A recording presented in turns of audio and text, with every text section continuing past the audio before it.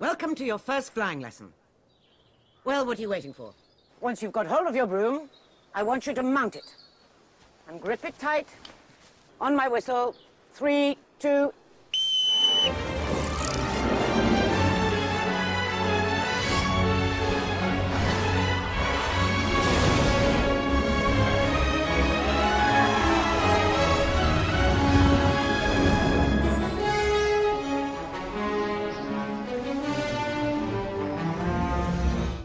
A lot of the flying sequences and dynamic movement sequences are shot using green screen and rig work.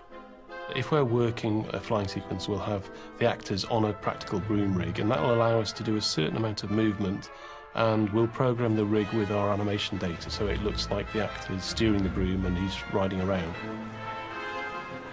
There's some pretty big rigs where these actors had to clamber up and get onto these brooms and fly around.